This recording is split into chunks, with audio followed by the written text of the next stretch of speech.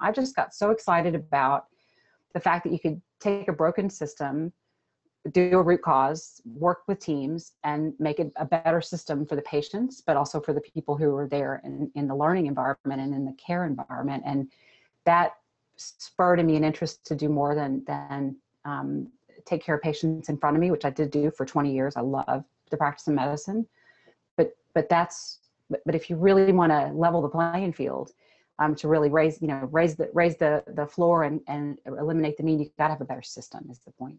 And I got really excited about the systemness, and not only in that environment, but as time went on, going back to this idea of context and the systems in which we live, learn, work, and play. And that's public health. And wanted to expand what I was able to do to help my patients and my community beyond what happened in the healthcare environment, but into their everyday life.